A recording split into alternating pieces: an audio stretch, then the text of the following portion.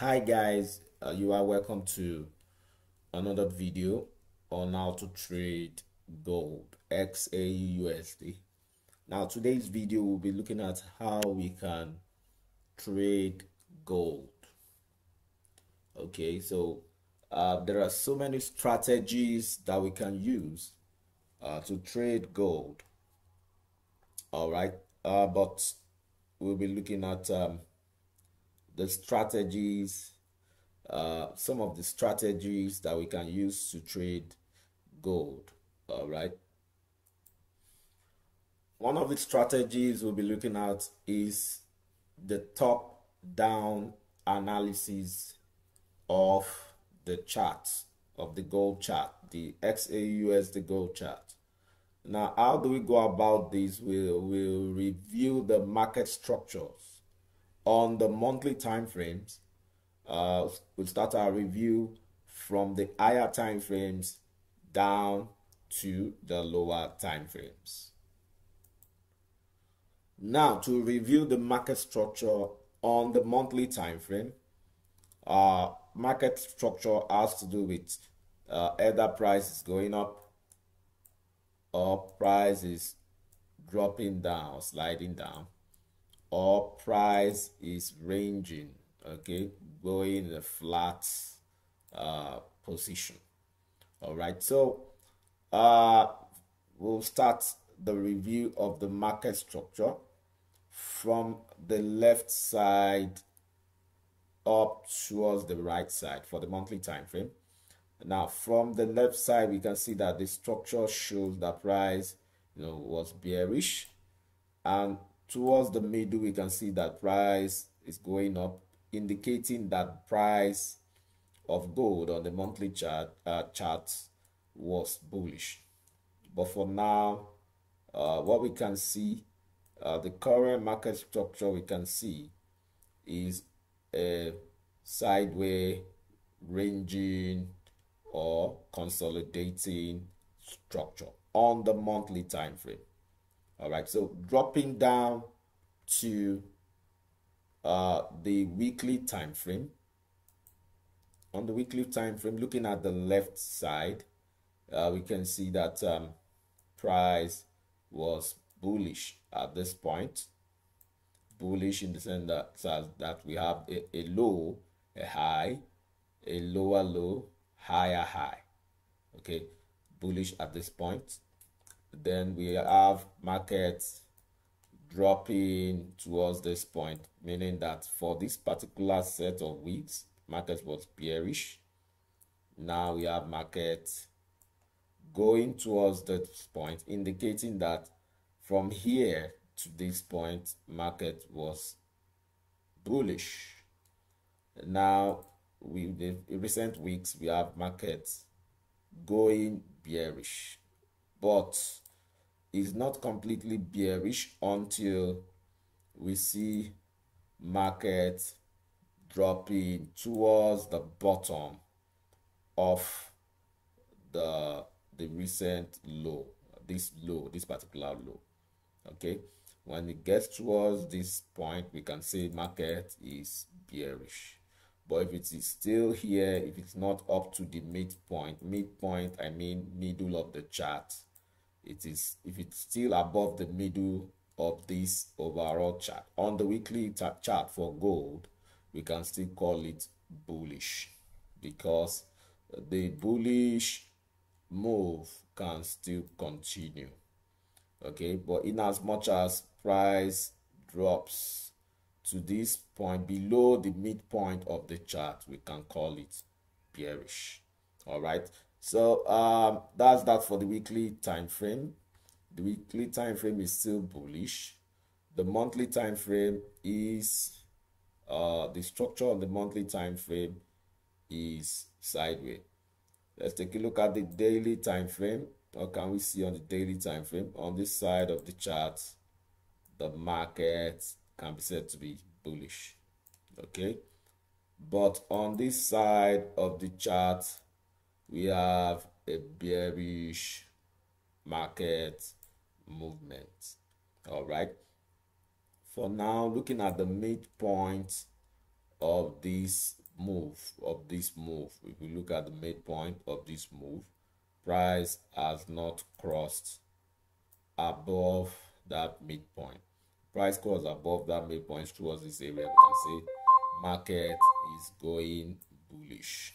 All right, but for now it's still below the midpoint of this leg, this particular bearish price trend is still below the midpoint, so we can still call it bearish because price might likely continue the bearish trend.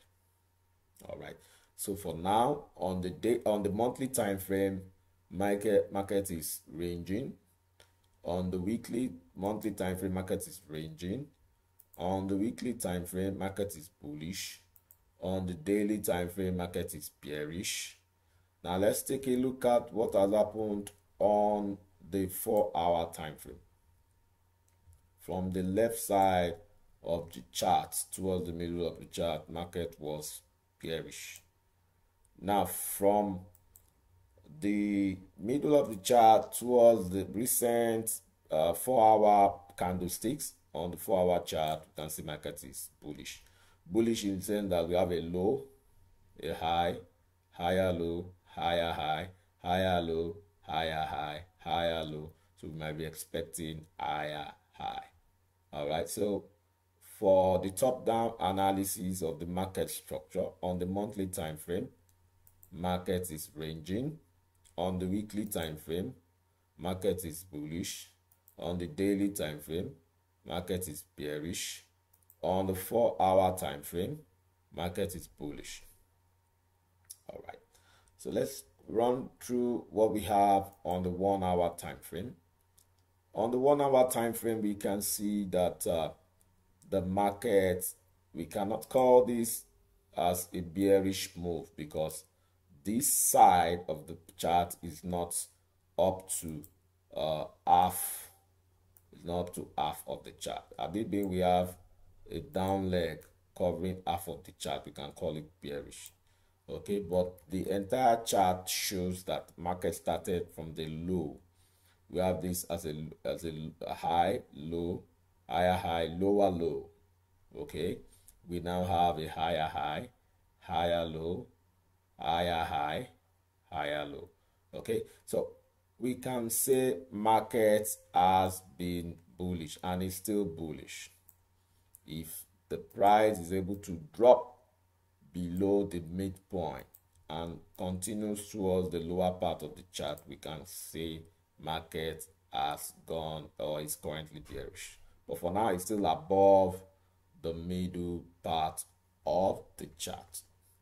Okay, so on the monthly time frame, market is ranging. Weekly time frame, market is bullish. Daily time frame, market is bearish. 4-hour bullish, 1-hour bullish. Let's take a look at what we have on the 30 minutes time frame. On the 30 minutes time frame, what do we have? This market is at the low point around here. Market is at the low point around this point, and towards this side of the chart, market has been bullish. Now if you look at the 30 minutes time frame, on this part of the chart, market is at the highest point on the chart. Okay, now towards this part of the chart, market has been bearish. All right, now if we look at the midpoint of this leg, this down leg, okay, let's say this is the midpoint. Market is at the midpoint. It's about crossing up to being bullish. So that's another way of analyzing or knowing the market structure. Okay, we have a high around here, we have a low, lower high, higher low, higher high, lower low. Okay, so the overall movement was a down leg. We have a lower high, lower low. Now we are having a higher high, and this is tallying with the midpoint of the 30 minutes time frame for this particular recent down leg. So if price continues up towards this region, we can conclude that market is now bullish and might likely go up more. So on the monthly time frame, market has been ranging. Weekly time frame, market is bullish. The daily time frame, market is still bearish. 4-hour time frame, market is bullish. 1-hour time frame, market is bullish. 30 minutes time frame, market is, let's say, ranging or at the equilibrium about turning to bullish. Okay, let's take a look at the 50 minutes time frame. What do we have on the 50 minutes time frame? From around this region down to this level, market has been bearish. All right. Okay, but the equilibrium is around this point. We can still say market is ranging on the 30 minutes time frame. By the time it crosses towards this point, we can say market is bullish. But for now, it's ranging. Price might still decide to drop. So just like what we have on the 30 minutes time frame, okay, we have a similar situation on the 15 minutes time frame. Market is neither bullish nor bearish. Okay, ranging. Okay, lastly, let's look at the 5 minutes time frame. On the 5 minutes time frame, for the left, from the left side, we have price being bullish around this point, and we can see price dropped for us to have a bearish movement around this point. And then currently on the 5 minutes time frame, market is bullish. So if you look at the monthly time frame, market is ranging. Weekly time frame, market is bullish. Daily bearish. 4-hour bullish. 1 hour bullish. 30 minutes ranging. 15 minutes ranging, and 5 minutes bullish. So the overall summary of it is market is bullish. So the summary of it is that the monthly time frame market is bullish. The weekly time frame market is bullish. Daily time frame market is bearish. 4-hour time frame market is bullish. 1 hour time frame market is bullish. 30 minutes time frame market is ranging. 15 minutes time frame market is ranging. 5 minutes time frame market is ranging. So with this top-down analysis, you can conclude that XAUUSD market price is currently bullish. So if you want to trade, you might want to look for buying opportunities. So that's that for the top-down analysis on how to review or know or determine the price of gold. So on the monthly time frame, it's ranging. Okay, but what we have to consider is what particular zoom level can we use to judge or analyze top-down analysis. Use the zoom level of the chart when you open the chart. Okay, use the zoom level of the chart, which is zoom level 3 out of 5. If you have 5 zoom levels, select zoom level 3. Okay, so that you can use it to analyze the top-down market structure analysis. Okay, zoom level 3 should be okay, or whenever you launch the chart, the particular zoom level that the chart comes up with, that is the zoom level that I advise you use. Now another way of analyzing the gold chart is what I'll call candle color and momentum. Okay, candle color and momentum. Okay, review the population or numbers of the green candles and compare with that of the red candles. Also check the candle length information. All right, so if you are going to look at the candle color information on this particular chart, we can see that we have more green candles, okay, on the monthly chart. Okay, more green candles on the monthly chart. We have more like a balanced color. These are all reds and these are all greens. Okay, it's balanced. On the daily chart, we have more of red. Okay, more of red. The greens are at this point, but there are few, but the population of the reds are more. Okay, on the 4-hour chart, we have more of green recent greens. Okay, the greens are more.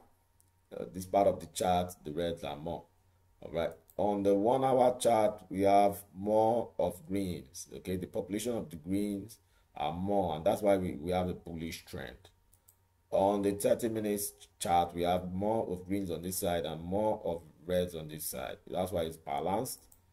On the 15 minutes chart, we have more of red on this side and the greens are gradually coming up. That's why it's also balanced. While on the 5 minutes chart, we have more of greens. Okay, looking at the momentum in terms of candle length, look at this particular candlestick. This particular candlestick is an institutional candle with very short wick at the top and at the bottom. Okay, this shows that the bulls are strongly in the market. Look at this particular candlestick too. It's an institutional candle. Shows that the bulls are strongly in the market. Look at this one, engulfing. It's engulfing like 3 candles around here. Shows that price might likely go up. So the length of the candlestick matters. That's on the monthly chart. Looking at the length of the candlestick, you can look at what we have here. This is a tweezer bottom. Okay, we have this particular bearish candlestick, and we can see this bullish candlestick balancing it, and we can see what's happening, like a reversal.